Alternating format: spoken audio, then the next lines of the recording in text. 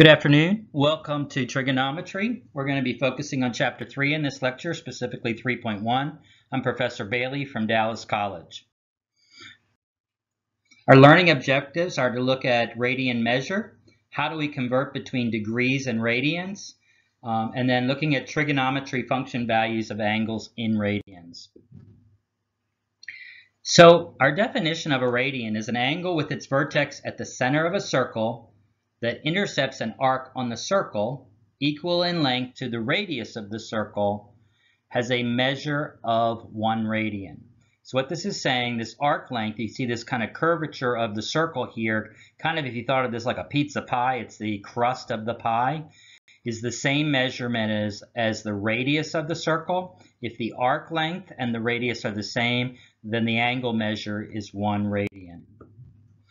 When we're converting between degrees and radians, we multiply a degree measure by pi over 180 radians and simplify, and this converts to radians. We do exactly the opposite. We use the inverse of that. So if we have a radian measure that we want to convert to degrees, we multiply the radians by 180 over pi and then simplify this to convert to degrees. Make sure you add these. So let's try some problems now. What I want you to do is hit the pause button and try these three problems. I'll try to remember to slide those pause in whenever you should pause and try these 3 problems. Okay, so hit pause, and I'm going to keep going. So if you don't hit pause, you're not going to get the practice. So again, remember from degrees to radians, we multiply by pi over 180.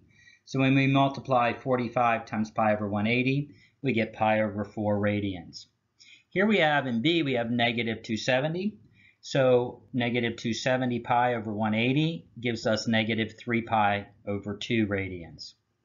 Here we just have a decimal, so we multiply by the decimal. Here we're going to go ahead and use the pi button on our calculator to use the value of pi. So it's 249.8 times pi over 180, and we get a 4.360 radians.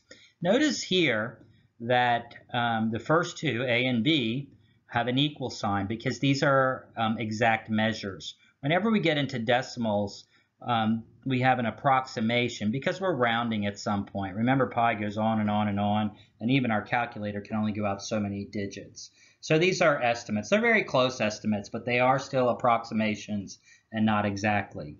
So if a question in your homework asks for an exact answer, it's asking it for it in fraction form and probably with a pi included in the answer. Not always, but typically fractions are the exact value, and we don't want to try to use an an approximation for pi's value.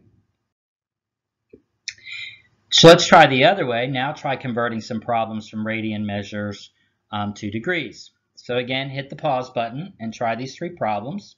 And then when you're ready, hit play again. So 9 pi radians. Again, remember 9 pi over 4 radians. We multiply by 180 over pi. And we get, notice the pi's will cancel out.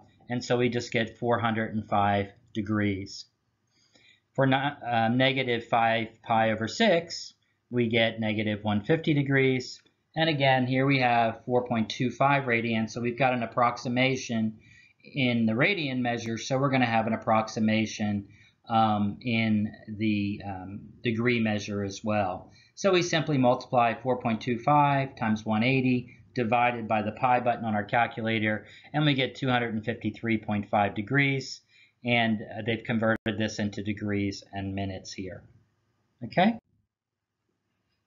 When you're looking at angle measurements in this class, if there's no unit of angle measure specified, so if it just says 120, you have to assume that that's in radians. Whenever there's not a degree symbol, then the measure is in radians, even if it looks like degrees.